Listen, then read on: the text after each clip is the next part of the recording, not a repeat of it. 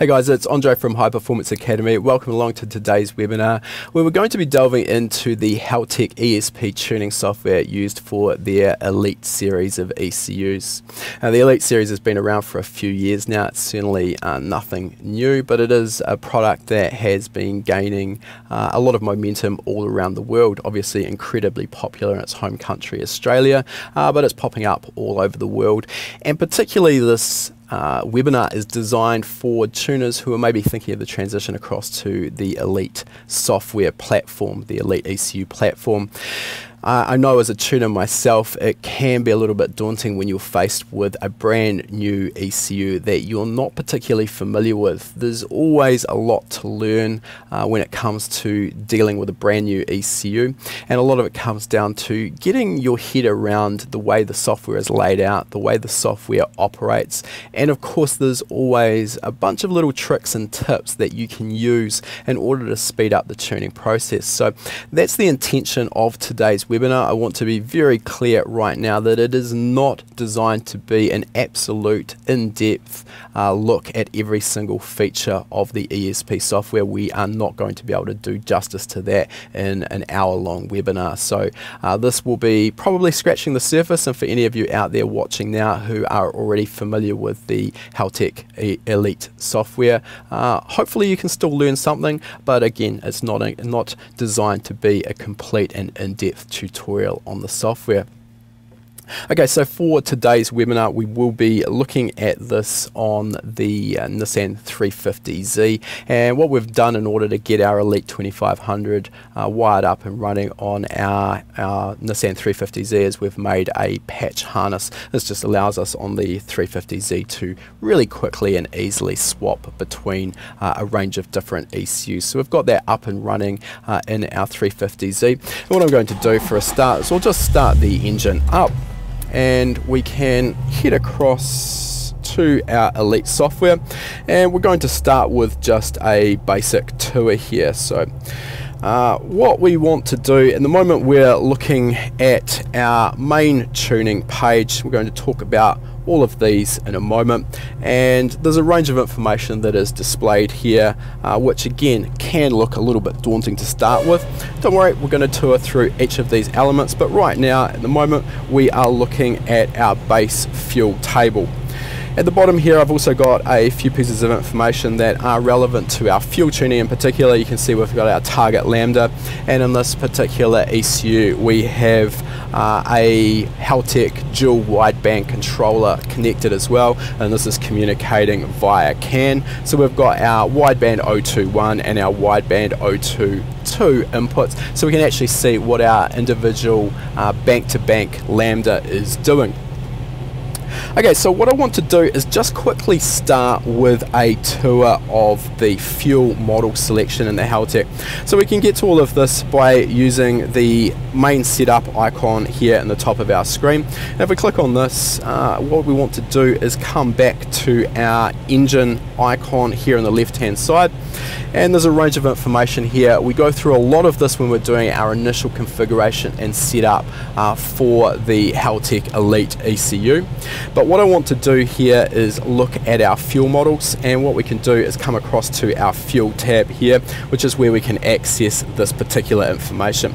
So this is one of the main aspects, or one of the first aspects we really need to decide on when we are tuning with the Haltech Elite. We want to understand or decide on what tuning method we want to use for our fuel delivery.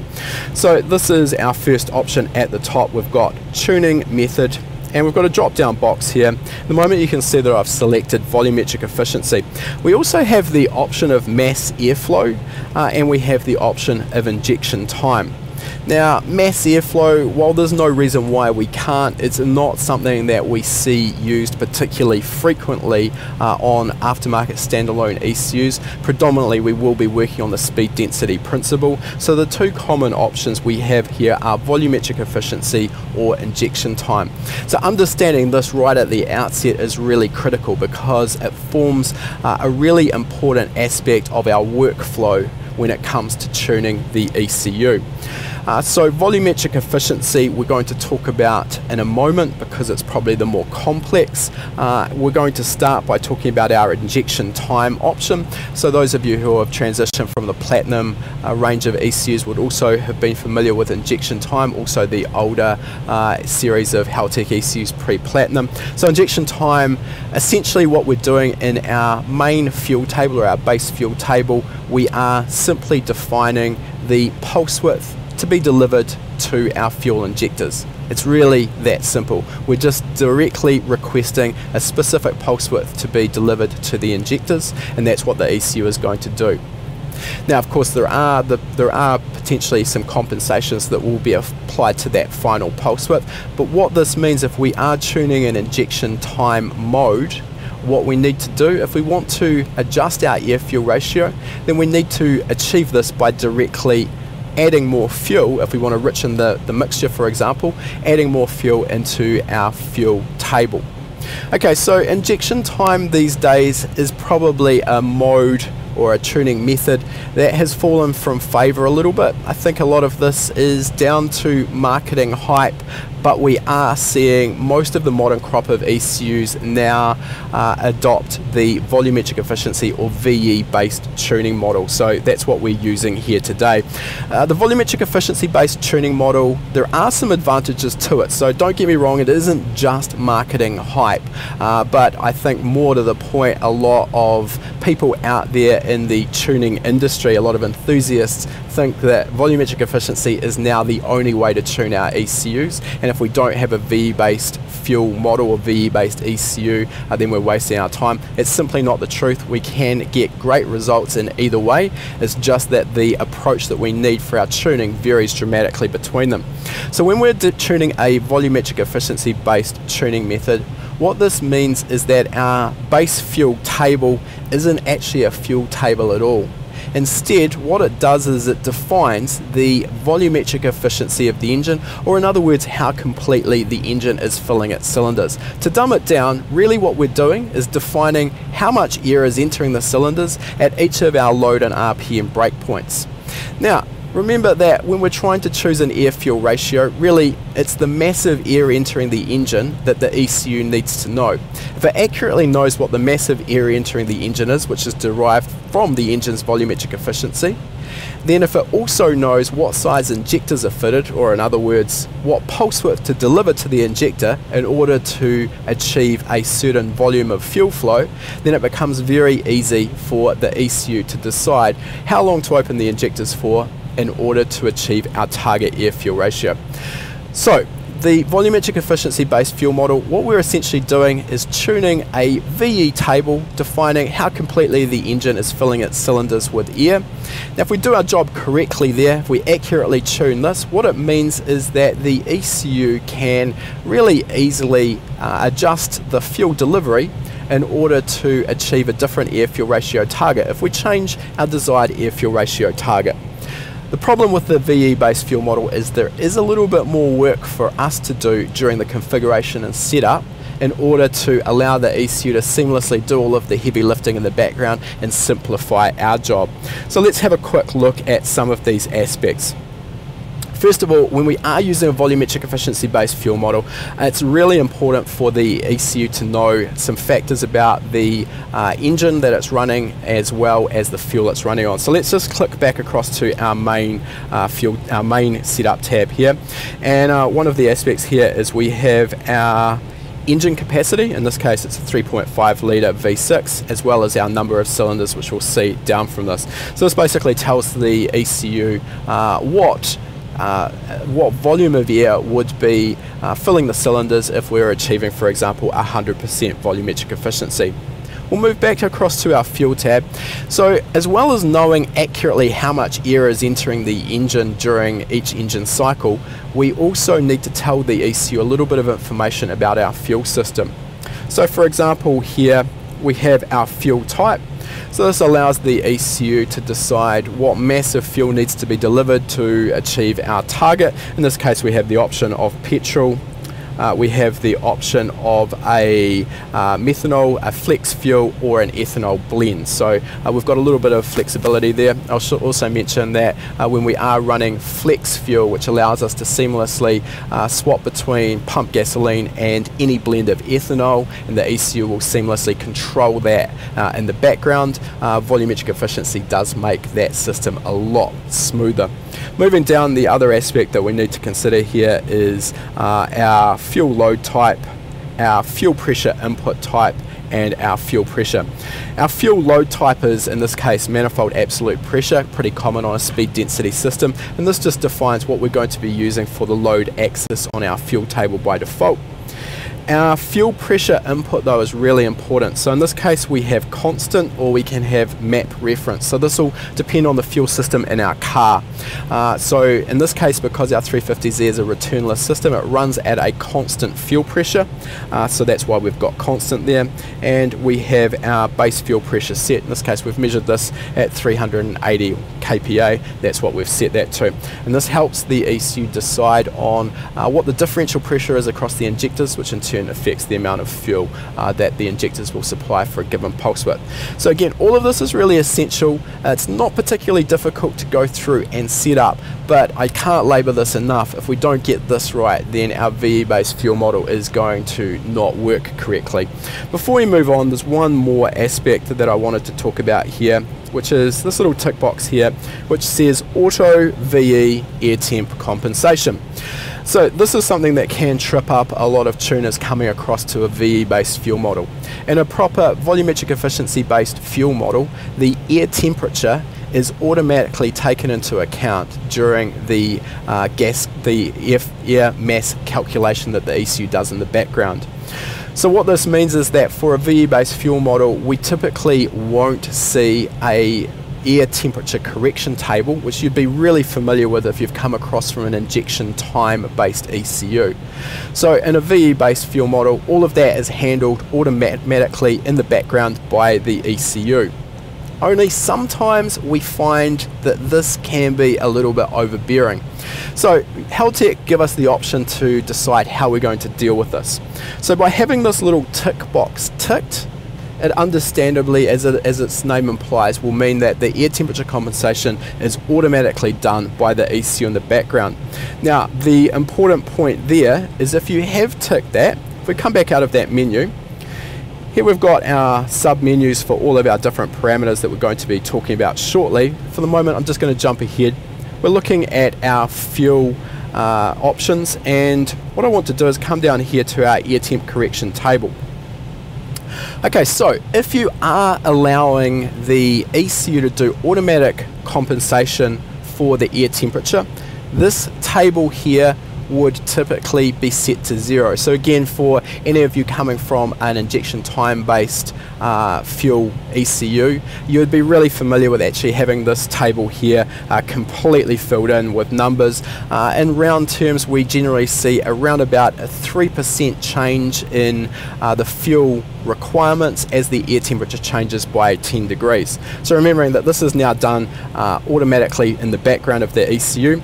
If we tune with that little tick box ticked, but we have this table here set up how we would on a conventional injection time based ECU, we've basically got double compensation for our air temperature. We're compensating for that change in air density with air temperature twice, and we're going to really struggle to get consistent air fuel ratios as our air temperature changes. Having said that, we still may want to use this table in some instances. So because of the possibilities of where the air temp sensor is fitted in the inlet track, heat soak, etc., the automatic compensation for air temperature may often still leave a little bit to be desired, and we may find in some instances it overcompensates and we end up with lean areas, or in some instances it may undercompensate and we end up with rich areas perhaps. So we can still use this table, and you can see I've got some weird numbers in this table here that may have been part of that sort of aspect where we can try and sort of manipulate the automatic correction in order to get our air fuel ratio doing exactly what we want. But again, just to simplify this right down, if we are using the VE fuel model and we have that little tick box for auto VE air temp correction ticked, we would definitely want to start with our air temperature correction table set to 0. Okay, got a little bit out of sync there, and I just want to get back to our basic setups. We've talked about our engine capacity, we've talked about our fuel model, and we've talked about fuel pressure. Again, with a volumetric efficiency based fuel model, and it's really a case of garbage in, garbage out. So we want to give the ECU all of the inputs that it needs, all of the accurate setup information it needs, so it can do the best job possible. And the next step that we need to look at is our injection system. So we can find that down the bottom of our menu structure here. We've got injection system, we've got stage 1, in this case we only have one stage of injectors, and in this case we've got a couple of options that we want to talk about here. We'll start with our fuel flow. So it's really important to have this accurately set. This defines the volume of fuel that will be supplied through the injectors based on the current fuel pressure. Now you can see that rather than a single number, this table here I have set up with differential fuel pressure on the x-axis. So what I'm doing here, for those of you who are interested, this is also fitted with a set of Injector Dynamics ID 1000 injectors. What I've done here is I've set this table up so that we can compensate for the changing differential pressure. This is an issue that we see in an engine with a returnless fuel system. As the manifold pressure varies, because the fuel pressure is staying fixed, we see the differential pressure across the injector vary, and what happens is that as that differential pressure across the injector varies, so too does the flow through the injector. So just so you can see how that works, let's just turn on our little cell pointer here. So hopefully you can see there's a little blue cell pointer that shows us whereabouts we are in this table at the moment. We're sitting at idle at 800 RPM, minus 70 kPa. I'm just going to blip the throttle and hopefully you'll be able to see that little cell pointer move. So what we saw is that as I blipped the throttle, it moved across to the left, because as I blip the throttle and the manifold pressure increases from minus 70 kPa closer to 0, or atmospheric pressure, what this means is our differential pressure drops, which also means that the flow across the injector drops. So again, this is one of those subtle aspects. The more information we can have here to accurately define the injector flow, the better job the ECU is going to be able to do at controlling the pulse width of the injector, and it's going to mean that our volumetric efficiency table values are going to likely be more realistic. The last part here that we'll talk about with our injection system is our injector dead time, also referred to as latency or injector offset. This basically defines the lag between the ECU requesting the injector to open and flow fuel and the injector actually supplying fuel. So there's a little bit of delay between the signal being sent to the injector and the injector opening and flowing fuel, and likewise there's actually a small delay, a much smaller delay, when the signal from the ECU is turned off. The injector actually stays open momentarily as well. So what this means is there's a discrepancy between the amount of fuel the injector actually supplies and the amount of time that the ECU has to command the injector to be open. So this table here, again, it's set up three-dimensionally. Quite often people who are less familiar with the concept of injector dead time would be used to seeing this as a two-dimensional table with battery voltage as one of the axes. The problem is that in a returnless fuel system, again, as we've just mentioned, our differential pressure is constantly changing based on the current manifold vacuum or manifold pressure. So in this instance, when we're dealing with injector dead time for a constant flow, constant pressure fuel system, we actually need to also incorporate differential pressure as one of these axes.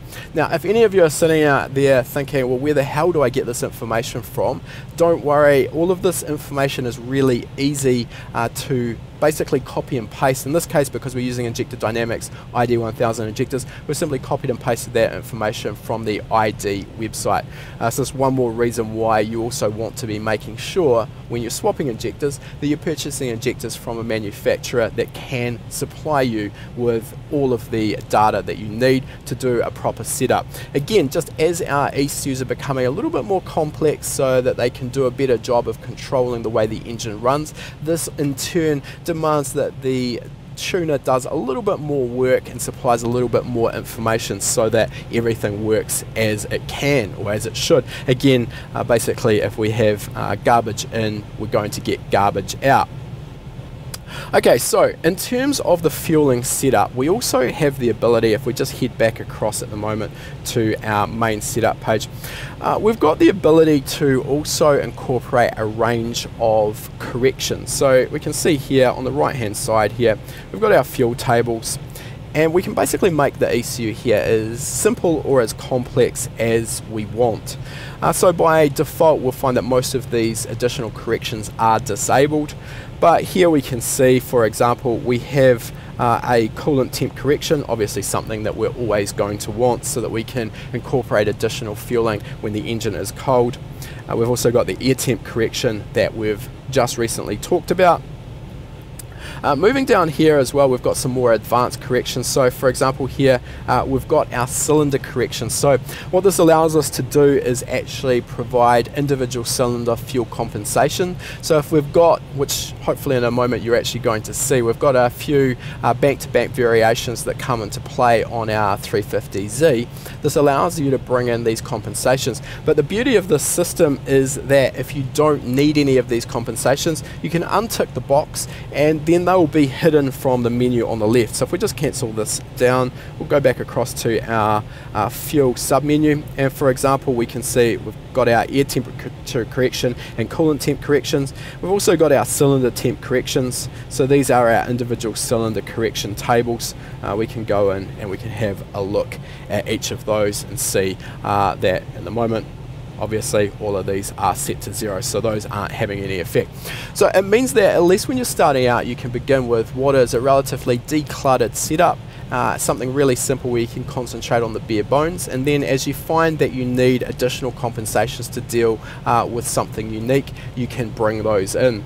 We'll just head back there as well, and we also have the ability to bring in a range of generic corrections. So these really allow you to do just about anything you want based on the current situation. So you can be as clever as you want with these to basically make the ECU do what you want it to do. So for example, if you wanted to bring in a fuel correction based on gear or based on road speed, you could do that. Maybe you want to trim in a little bit of fuel when the engine's really been worked hard and maybe it's in 6th gear and it's up over 200 kilometers an hour. Well, you can do that with these generic corrections.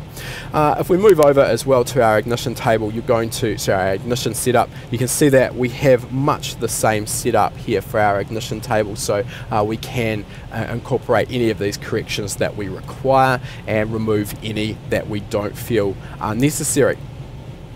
Okay, so we'll exit out of that and let's just come back across to our base fuel table for the moment. And again, I just want to reiterate for those who are new to that volumetric efficiency tuning model, the workflow here is really a little bit different, and this is something that you need to really understand. With the volumetric efficiency based tuning method, this table that we're looking at here, which is a little bit awkwardly called our base fuel tuning, it's not actually a fuel table at all. As I mentioned earlier, it is now a volumetric efficiency or VE table. So this table here is actually defining the volumetric efficiency of the engine, or in other words, in simple language, we're talking about how completely the engine is filling its cylinders at each of these individual breakpoints. So the tuning workflow that we need to go through when we're tuning a volumetric efficiency based fuel model is that before we start making changes to our fuel table, or VE table as I'd like to refer to it, what we need to do first of all is head back up in our ECU Navigator menu here. We want to come up to our Lambda target. I'll click on our Lambda target table, and this is the first place we need to come. We need to set our desired Lambda targets to what we actually want the engine to be running. So this is the first place to do our work. We want to make sure that this is correctly and sensibly configured to give us the actual type of Lambda number that we want the engine running, depending on whereabouts we are in the load and RPM range. Once we've configured this correctly, then we can head back across to our volumetric efficiency table or base fuel table, and then what we're going to simply be doing is tuning or adjusting the cells, adjusting the numbers that are in this table until our measured air fuel ratio, or lambda, which we've got here on the right hand side from our two widebands, until that matches our target. Now, if we've done all of our configuration and set up correctly, if everything's working as it should, when our measured air fuel ratio, or lambda, matches our target, then this by default means that the volumetric efficiency in our VE table is also accurate. Now, the beauty of the VE based tuning method is that if we do that work, we accurately tune our VE table until our measured air fuel ratio matches our target. Then if for any reason we want to come back across to our lambda target table and you go, hey, you know what, I'm at idle now, but I don't really want to be running lambda 1, maybe I want to run at 0.90, so let's richen it up. So when we do this, instantly we can see that our measured lambda tracks to our new target. So that hasn't required us to go back into that fuel or VE table. Once our VE table is tuned, unless we make actual hardware changes to the engine, something that's physically going to affect the airflow through the engine, we can make any tuning changes we want to our target lambda straight in our lambda target table. So just set that back up to lambda 1, and we'll see that our measured lambda again tracks to our new target. So I think this is probably one of the most common mistakes that people or tuners who are new to a VE based fuel model make. They ignore that lambda target table, don't understand how it works or what it does, and instead they leave that to whatever default values may be in it and simply try and get their measured lambda to match whatever they want in their head, and they try and do all of that work in the VE table, and that's going to end up with the system just not working. It's not going to be accurate, and it's not going to work as well as it should. Okay, so next, getting into a few of these tips with the software. So at the moment we've got a range of tuning pages which we can see here across the top. Some of these will come by default. We've got our main, we've got idle, we've got one set up for variable cam timing, VCT tuning, we've got a diagnostic page, and then we've got a blank page where you can add your own. Now, you can manipulate these to basically show whatever data you want. So for example, we've got a number of numerical display boxes across the top here. This makes it really easy to see at a glance what some of the key parameters that we're interested in are doing. Obviously down the bottom I've got a couple here that I'm interested in. We've got our target lambda and our two wideband inputs. At the moment we're running in closed loop mode, so let's just see how we can add our feedback from our closed loop control system. So by right clicking anywhere on the screen, we've got an option to add a range of gauges. So let's in this case go down and we're going to add a number display which matches what we've already got here. These are called number displays. So if we right click on this, we can now select the channel that's going to be displayed in that box, and this is really easy to do because we can just simply start typing and the software will then fill in the blanks, and we can really quickly narrow down a search and find what we're actually interested in. So in this case, let's go down, and what we want to display here is our O2 control short-term feedback. So this is for bank 1, so we can see what our closed loop fuel controller is doing on our left bank of cylinders. We can see that it's currently pulling out 2.5–3%, so we're pretty close to our target, but it's important to understand. And let's do that again. What we're going to do is now do exactly the same. We'll add our right bank there, so I'll select channel there. Again, we're going to type in O2 and we'll cycle through until we see our O2 bank 2 short-term trim. So these are quite useful as a bit of a measure of how accurate or how close our tune is there as well. Likewise, we've got a channel list here. So at the moment, just randomly, we've got a bunch of information related to the drive-by-wire throttle, and then at the bottom here I've also added another channel there showing our oil pressure. Again, you can right click there and select channels, and basically exactly the same goes. You can type in whatever you want to look at, and you could add the two channels here for our wideband, and now those wideband channels will be displayed in a couple of spots spots, we've got them there, as well as numerically. So a lot of this comes down to how you want to view the data. You also have the ability to bring these in as analog gauges instead of numerical values if you'd prefer. So really absolutely down to your personal preference, and it can certainly speed up your tuning process if you are going to be doing a particular task. Let's say variable cam timing, for example. You can set this up so you can see exactly what your cam timing is doing, and this makes it really easy. For example, I've just given the throttle a bit of a blip here, and while it's a little bit small, we can see that we've now got our inlet cam target versus our measured position being shown. This makes it really easy to make sure that our cam timing is tracking our target. So in this case, we've got it set up for inlet and exhaust cam, but our VQ35 here does not have variable exhaust cam, so that's why we've only got our inlet cams showing.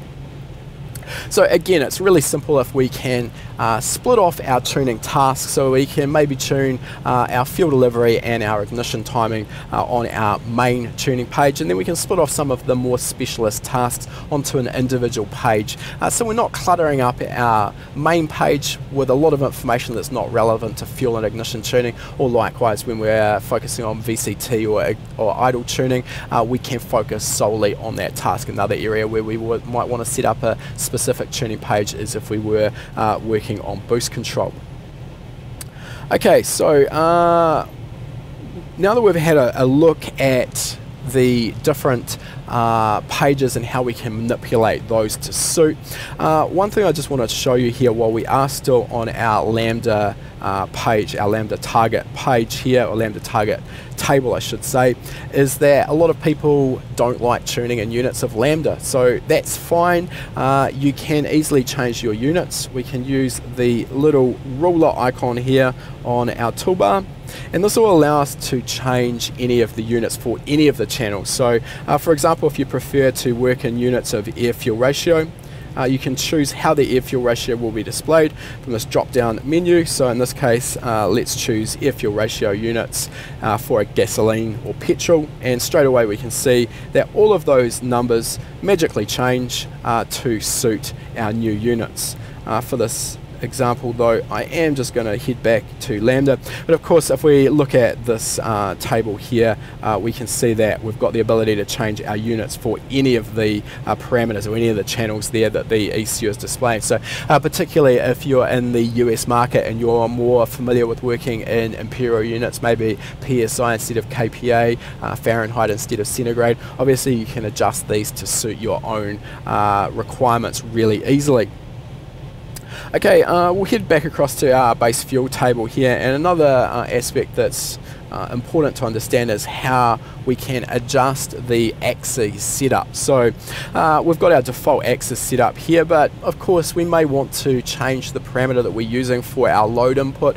We may want to flip our RPM and our load axes around, or basically do whatever we want. So we can do that if we head up to our table axis setup icon here. We'll just click on that and that'll open up. So this allows us to set up the axis for our base fuel tuning table. So we have the ability to use up to 3 axes, and in this case we can see that we're using 2. We're using, whoop, not that one, we're using our axis 1, which is enabled, and our axis 2, which is enabled. If we wanted to make this a 4-dimensional table, we could add a third axis. In this case we're keeping it nice and simple. So we've got our load channel, our channel here for load, which is our fuel load input. Remember that was manifold absolute pressure. We set that up in our initial fuel setup that we looked at. And then we can choose the load breakpoint. So we've got the ability to choose up to 32 here. We can, for example, if we were talking about a turbocharged engine, we could start adding some additional zones out into the positive boost area.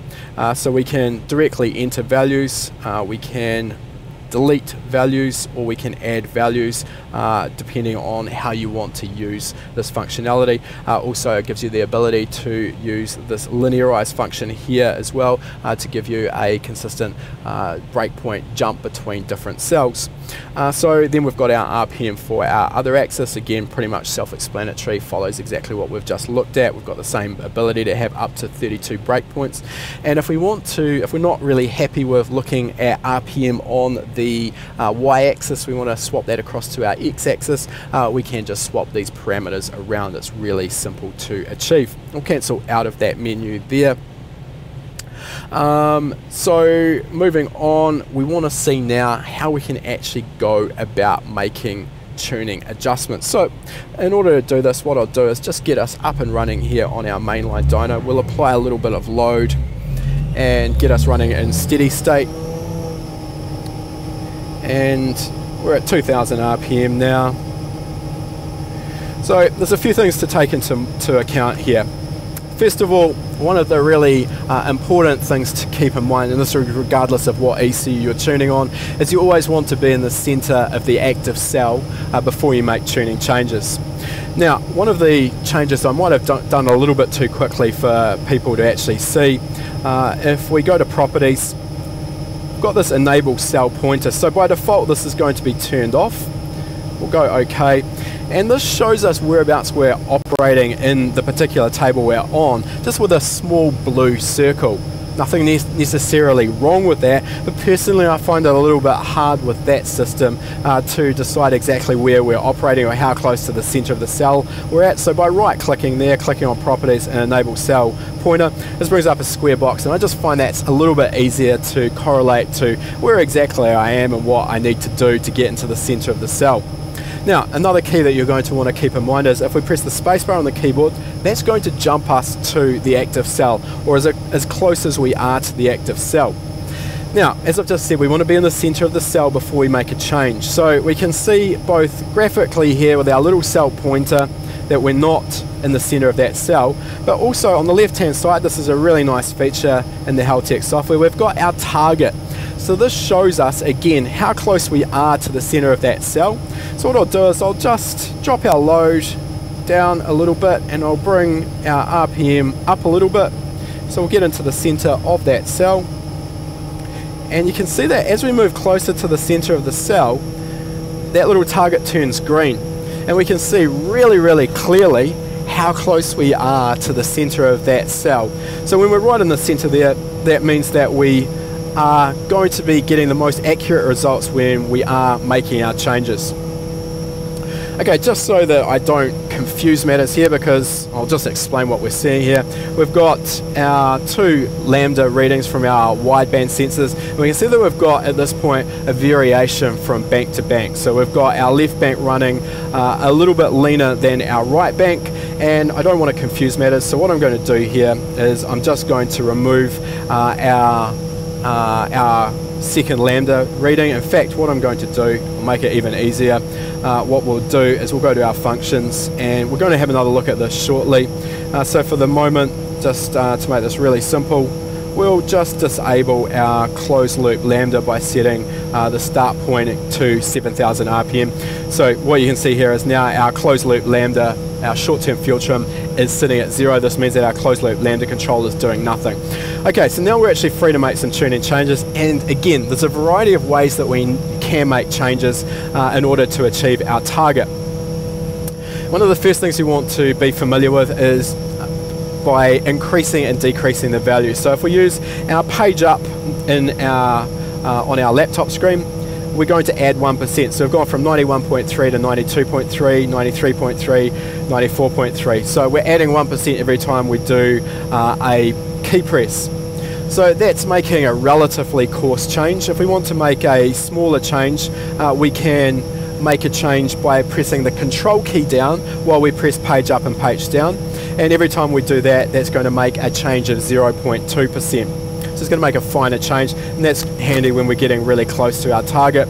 Now, if you're a really long way away from your target, you can actually make a coarser change of 10% by holding down the shift key, pressing page up and page down. So you can see that we've gone from 92.3 up to 102.3. We're a little bit rich, so let's just delete that change that we've made there. So at the moment we can see that we're sitting at 14.0, and sorry, we're using the wrong one. I've managed to just confuse myself, so what we'll do is remove all of that information for the moment. So we're tuning off this bank here, so we're seeing that our current wideband input is 15.2 to 1, so we're a little bit too lean. Actually, what I'm also going to do So I said I'd do, but I didn't, as I'm going to swap back to lambda. Alright, so we can increase or decrease those numbers until we're on our target. That's a relatively slow process to go through there. Particularly one of the reasons that I prefer tuning using units of lambda is because it allows us to almost instantly get onto our target by making a percentage change. So in this case, we want to use our correction equation, which is our measured lambda divided by our desired or target lambda. So 1.05 divided by 1.0. In this case, our measured of 1.05 divided by our target of 1 gives us a correction that we can put in. In this case, what we actually know is we need to increase our fuel delivery there by about 5% to correct that. So we can do a percentage change directly by pressing the P key on the keyboard. So you'll see that when I do that, the percentage change box comes up. So in this case, what we're going to do is ask for a percentage change. In this case, actually it's jumping up to 6%. So I'll ask for 6% additional fuel. So you can see that in one change there, just by one key press, we've corrected our error. We've gone a little bit far. It was swapping between 5 and 6% there. So let's make a further change. We'll take 1% out. So it makes it really, really quick and easy. If we're looking at our measured lambda versus our target, we can correct those errors very, very easily and very, very quickly. Let's just open the throttle now. We'll come up to another cell where we can make some further changes. So again, this is pressing the spacebar to jump to the active cell. Now we can also use math changes here. So let's say, for example, we want to add or subtract. We can press the minus key. We can press the minus key. Let's check to the right cell, and that's going to bring up our direct entry box. So this gives us a few options here. So at the moment we've got minus 2, so that's going to remove 2% when I press enter. However, we could directly enter a value as well. So we could decide that maybe we wanted the cell to be 100%. Press enter and that change becomes active. Likewise, we could decide that we want to add 5% to that cell. Whoop. Got to press the right key in order to do that. So it gives us the ability there, if we actually press the right keys, gives us the ability there to really quickly make wholesale changes to the cell that we're tuning in order to get us on target. And that's a tuning change that we're going to be able to use, particularly when we're a little way away from our target and we need to get there quickly. So it really comes down to tuners' preference there in terms of which way you want to make those inputs. I tend to vary the changes that I'm making on the keyboard depending on how far away I am from my target. So if I'm a long way away, I might quickly use the percentage change initially. For a long way away, 1% change may not quite get us on our target, and then I'll probably be close enough that I'll be able to use the control page up and control page down keys to make very, very small changes to get us really accurately on our target. Now, if you do have a wideband input into the ECU though, another really nice feature is the quick tune function. So if we press the Q key on the keyboard, what that will do is straight away make the correct change to the cell that we're tuning in order to get us on our target. So you can see that's exactly what that did. If that happened a little bit fast, I'll just re-enter the value we had. So we had 105% in the VE table there. That's giving us a lambda of 0.96, 0.97. So if I press the Q key now, press it, that change takes place. You can see that it's changed the number in the cell from 105% down to 101.4%, and straight away we're on our target, or at least very close to it. And for those of you maybe who aren't familiar with tuning, you're seeing those changes that I make and going, well, hey, the lambda's still moving around. You said it was lambda 1, but now it's 1.01, or maybe it's 0.99. It's important to understand that our lambda does always move around. It's never a fixed value, so there's always going to be some small discrepancies there as we operate the engine, and the lambda changes slightly. Okay, so we've looked at a few ways of making our changes there. That quick lambda function and our percentage change probably are the two key takeaways. Really, really important ways to make quick changes to our fueling, particularly if your fuel table is a long way away from target. Allows you to really quickly correct that and get the engine running with a minimal amount of input from the tuner. For all of those changes, I'm just going to reiterate once again though, it's garbage in, garbage out. We want to be as close as possible to the center of the cell we're trying to adjust, adjust in order to really accurately make those tuning changes, and that's going to give us the best possible results. Now, we've looked at making changes there to a single cell, but sometimes we may want to make changes to a block of cells. So by holding down the shift key and using the arrow keys, we can move around and highlight a block of cells. Once we've done that, then we can use all of the same functions that we've already seen. So let's say, for example, we want to remove 2% from all of those cells. We can do exactly that. We can add, let's just, in this case, change them all, I should say, to 105%. That will set them all to our current value, or we can make a percentage change. Let's add 10% to those cells. So we can adjust a range of cells really quickly. Likewise, while we've got those cells highlighted, we can still use the page up and page down keys, control page up and shift page up, page down, in order to alter all of those cells at the same time. Now, once you've highlighted those cells though, this is another little function that for people new to Haltech will find a little bit frustrating initially. You can see that now all of those cells stay highlighted, and as I move around, I'm constantly highlighting a block of cells, which is going to make it really difficult if I now want to make an individual cell change. It's okay though, if we press the escape key, that'll jump back to just highlighting an individual cell. One other function that I'll just talk about here while we are looking at how we can make tuning changes is the linearize function. So if we want to interpolate or linearize a range of cells, what we can do there is highlight the cells that we want to linearize, and by pressing the L key, L for linearize, that's going to do exactly that. So in that case, it's linearized between the two bounds there at -80 kPa and -30 kPa. Okay, so what we want to do now is I want to just have a look at how we can use some of the data logging functionality here in the Haltech Elite tuning software in order to fast track your tuning again. Now remember, we are going to be having some questions and answers as well. It's not too far off now, so if you do have any questions of anything I've talked about, please ask those in the comments or in the chat, and I will do my best to answer them shortly.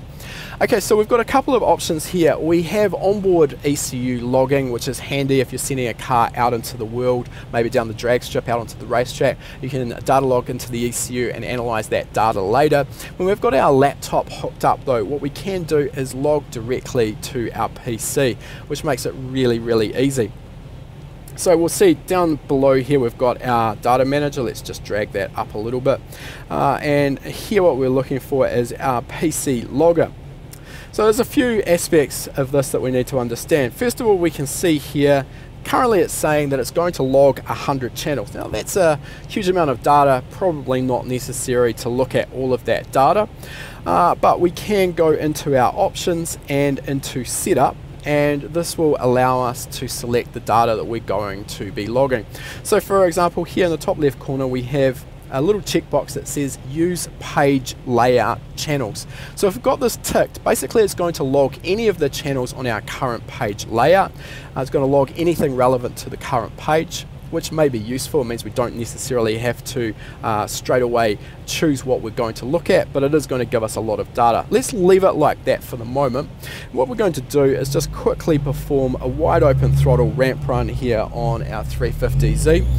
So for the purposes of watching this, actually before we do that ramp run though, in order to use our PC logger, we do need to actually start it recording, otherwise we're not going to get any data.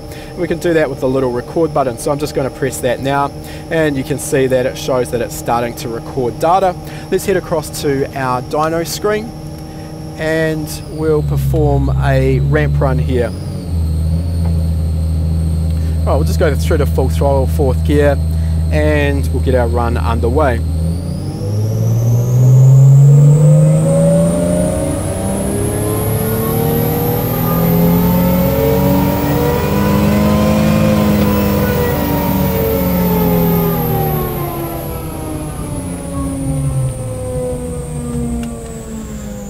Alright, so we've got our run complete there, and We can see we've got 164.5 kilowatts or 220.6 horsepower at the wheels. Don't really care about the power though. Let's jump back into our laptop tuning software. What I want to do now is press the little stop button to stop our PC logger. Okay, so now what we can do is analyze all of the data, everything that was recorded during that run. So in order to do that, we're going to click playback. Now when we click playback, we get a really quick visual representation of all of that data. And remembering that we had 100 channels there that we were logging. So right now, it looks like a complete mess. There's not a lot of useful data that we can take out of that. So in order to view that, we can go through our channels. And in this case, let's just make it really simple. Let's deselect all of our channels and we'll look at our engine RPM. Okay, so now we can see something that actually makes a little bit of sense. We can see our RPM trace, and remembering that we performed a full throttle ramp run, we can see obviously our ramp run started around about this point and we finished it around about this point. So the beauty of this is it makes it really easy for us to see exactly whereabouts we were accessing inside each of the tables during the time when the engine was running. So for example, at the start of our ramp run here, we can see that we're sort of sitting between our 0 and minus 10 kPa columns in our volumetric efficiency table. We're at about 350 meters above sea level here, so our barometric air pressure is a little bit lower than some of you who live at sea level are lucky to see. So that's why we're interpolating there. And we can also use this to help us with our tuning. Obviously it's the main point here. So for example, here we can see our wideband lambda is sitting at 0.90. Our target, on the other hand, 0.89. So at this particular cell, we're just a touch leaner, around about 1% leaner than our target. I don't really care about that right now for this purpose, but let's just cycle through here. Okay, so in this instance, we can see that when we get up to 2,500 RPM now, we are moving a little bit leaner. So we can see that we're at 0.93, remembering our target 0.89. In other words, we're around about 4% leaner than our target. So we can use that data logging now to help make some changes and fine-tune our fuel delivery. So in this case, what I'd simply do is select the two cells we're interpolating between, and we can select the P function for percentage change, enter a value of 4, which is our error. Now that should pretty closely correct our errors there in just one set of changes. So we'll simply continue to go through our log here, looking at any areas where our lambda didn't quite meet our target, particularly right here in the top end. We can see that again we're now quite lean. We're about 8% lean in this particular cell. We're still interpolating a little bit here, so we might want to make that change like so. So by using the data logging there built in, we can really quickly fine-tune our fuel delivery or whatever aspect of the calibration that we're trying to change. Now in this instance as well, let's just close our playback and we'll go to our setup again there. Well, it's important to note there that when that playback is active, we're not seeing live data, so we're only seeing data from wherever we are in that particular log file. So in order to go back and start seeing live data again, which we'd obviously want to do when we're steady state tuning, we need to close down that playback. So if we go to options now, we'll go back to our setup. So as I've said, if we've got this little tick box in the corner ticked, that will show the layout, page layout channel. So in this case, remember we had 100 channels. It's a huge amount of data. If we untick that, now we can select exactly what channels we want to see. In this case, I've got a really basic setup here consisting of RPM, our wideband O2 for bank 1, and our target lambda. Obviously, we can add or remove channels as we wish in order to display the sort of data that we're interested in. So probably one of the most powerful features, in my opinion, there is using that onboard logging to really help us fine-tune our fuel delivery. Now I also want to talk a little bit more about the closed loop fuel control. Tuners these days, and particularly those who are just getting started in the industry, maybe even as a hobbyist, obviously a lot of the ECUs we're getting these days really promote themselves on their self-learning abilities, and I think this becomes a really big selling point.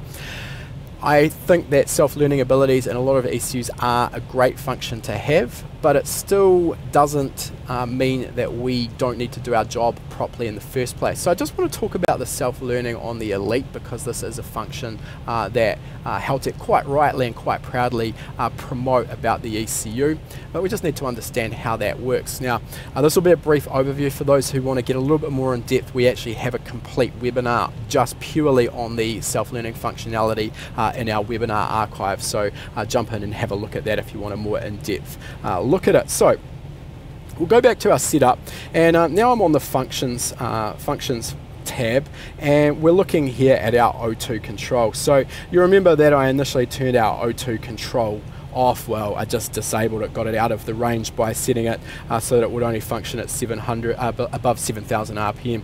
So right now I'm just going to re-enable our short-term trim. So this is normal closed-loop fuel control. We've got a lot of functionality around how this will work. We can control whereabouts the closed loop control will work. Do you want it operating only at idle and cruise? Do you want it operating at the wide open throttle and full RPM range of the engine as well? And then what we'll do is come over to our long-term fuel trim. So this is the function that essentially gives us the learning ability for the Haltech Elite ECU. So if we enable this functionality here, again we've got a few controls which I'm not going to go into. We'll apply this function, and we need to do a reboot in order for that function to become active. We'll just get us up and running again, and I just want to talk about how this functionality works. While we're waiting for everything to come back up online, what I'll do is just bring back in our O2 closed loop feedback control, just so we can see what our feedback's doing. Okay, so we've got our short-term fuel trims operating, which is great. We've also got our learning, our self-learning function. And when we turn on our long-term fuel trims, our self-learning, what we end up with here is our bank 1 and bank 2 long-term fuel trim tables become active. So what these do is, over time, they look at the what the short-term fuel trim is doing, and they act on that to basically drive it back towards zero. So if we look at our bank 1 long-term trim right now, we can see that while I've been sitting here talking, that bank 1 trim has been slowly reducing the trim there, and as I've been talking as well, we can see that our short-term fuel trim is now sitting much closer to zero. So this is just something that happens in the background, and what we can do essentially, once we've got our fuel table or our VE table pretty closely tuned, we can use this to fine-tune our fuel table out in the real world. So by just allowing the long-term fuel trim tables to populate as we drive the car, basically the more data points, the more samples we can get, the more complete these tables will be. We then have the ability to go back into our O2 control setup, and you'll see that we have the ability here to apply those changes to our base table. So what that will do is actually apply those corrections from our long-term fuel trims into the base table. The important thing to understand here, again for the novice tuner or even the more experienced tuner, is understanding what these trims are doing when you're tuning the fuel delivery. So for example, right now we're sitting at idle. Actually, let's give the control a little bit more work to do. We'll come back up to 2000 RPM in steady state.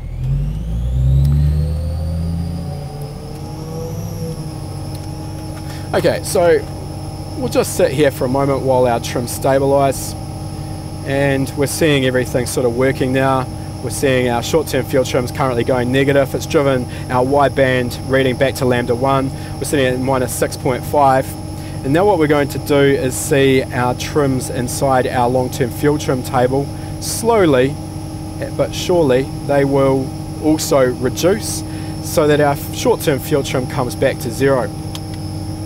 So the problem is, if you don't understand the interaction of these controls, we could be sitting here thinking to ourselves, well, our fuel table is actually pretty damn good. Let's just go back over to our base fuel table. We've got a value of 101.4% here. I just again allow the ECU to sort itself out and do its job.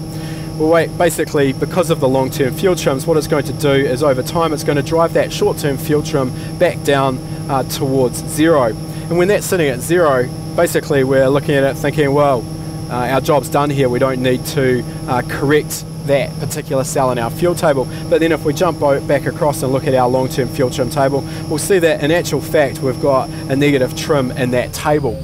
So we need to take that into account, because otherwise we can end up relying on our long-term fuel trims to do the job that we should be doing in the first place. Our job as a tuner should be to get our base fuel table as close as we can, so that the long-term and short-term fuel trims have as little work to do as possible. Now, another thing I'll just mention there as well is that if you are relying on the closed-loop fuel control, you aren't going to be able to use that quick tune function, the Q key on the keyboard. So you really need to just decide for yourself how you're going to be running the ECU while you're doing tuning. Traditionally, I tend to run the ECU in an open loop control mode, so that I know that it's not doing any feedback functionality while I'm going through and performing my tuning. And then once I'm happy with the tune, then I'll enable the closed loop trims. Alright, so as I've said, quick introduction there to the tuning software. Definitely not a complete or in-depth look, but hopefully that's given you some more insight into how the software works, and hopefully as well might have given you a few tips that can save you time. What we'll do now is head over and have a look at some questions. So again, if you do have any questions, please ask those in the comments or in the chat, and I will do my best to answer them there. Chris has asked, I touched on the Lambda target table and how that works in conjunction with the VE model. Can you give some insight on how the other two tables under the Lambda tab work? Let me just jump back across to the tuning software and we'll have a quick look at this. Okay, so what we've got here is basically these are correction tables that act on top of our main target table. So for example, here the two that we've got is coolant temperature and air temperature correction. So this allows us to adjust our Lambda targets based on coolant temperature and air temperature. So for example, we may want to run the engine a little bit richer during cold start, and we can see we've more or less got exactly that situation there. We're removing at 20 degrees centigrade, we're removing 0.02 from our Lambda target. So for example, if we were targeting Lambda 1.0, we would in fact end up targeting 0.98. So it just allows us to manipulate that Lambda target table. Likewise with our air temperature correction, in this case I've got nothing in there, I'm not changing my Lambda target, but wouldn't be uncommon maybe on a turbocharged engine at high inlet air temperature to maybe want to, again, just for safety's sake, richen the air fuel ratio target up as our temperature changes. So this is again a VE based fuel model aspect. Traditionally, if we wanted to achieve that same aim, we would do so with our warm-up enrichment tables, and we would do so with our air temperature correction tables. Remembering this, in this volumetric efficiency model, the air temperature correction table aims to maintain a consistent air fuel ratio as air temperature changes. So the air temp correction table for our Lambda target allows us to then target a varying Lambda. And likewise with our coolant temperature correction, we still have a warm-up enrichment table, but that is simply defining how much more fuel needs to be delivered in order to meet our current air fuel ratio target. What we're talking about here instead is actually also varying the target air fuel ratio. Alright, I'll head back across to my questions now. Ave at Com Motorsports has asked, with your experience using many different ECUs, how does the Haltech Elite stack up? Look, I think it's a really competent system and it is really feature packed. It's difficult for me to pick winners. What I would say is that out of every system that I use, and there are a huge range, what I'll find is that there will be a few features that I absolutely love, and you look at them and go, why hasn't every ECU manufacturer jumped on this function or functionality? And then there'll be another aspect and you look at it and you shake your head and go, and how on earth did they decide that that would be a good idea? And I mean, Haltech, not to take away from what they've achieved there, they're exactly in this boat. They've got a really, really solid product. I love a lot of the functionality. Some of it doesn't quite work to my own personal liking, but this also comes from a familiarity that's perhaps come from a different brand. So you're always going to have that bias based on what you've spent the majority of your time working on. But I would say in summary there that anyone shifting across to the Elite software is not going to find it lacking. It's definitely very feature packed there. One last question has just jumped in there. Hussein has asked, if the axis becomes red, what will be the problem with it, rich or lean? Not quite sure exactly what you mean there, Hussein. Sorry, I'm not sure I'm going to be able to answer that question for you. If we can get a little bit more clarification, but our latency here might make that impossible. You can ask any further clarification in our forum though after this webinar has aired. Alright, I will call it quits there. We haven't got any more questions coming through there. So again, hopefully everyone's enjoyed this webinar, and hopefully you've got a little bit more insight into the Haltech Elite or ESP software. If anyone does have questions after this webinar has aired, please ask them in the forum and I'll be happy to answer them in there. Thanks for joining us. That was just a taste of what we put on every week for our HPA Gold members. We've currently got over 240 hours of existing webinar content covering topics on engine building, engine tuning and wiring. Click the link in the description to learn more.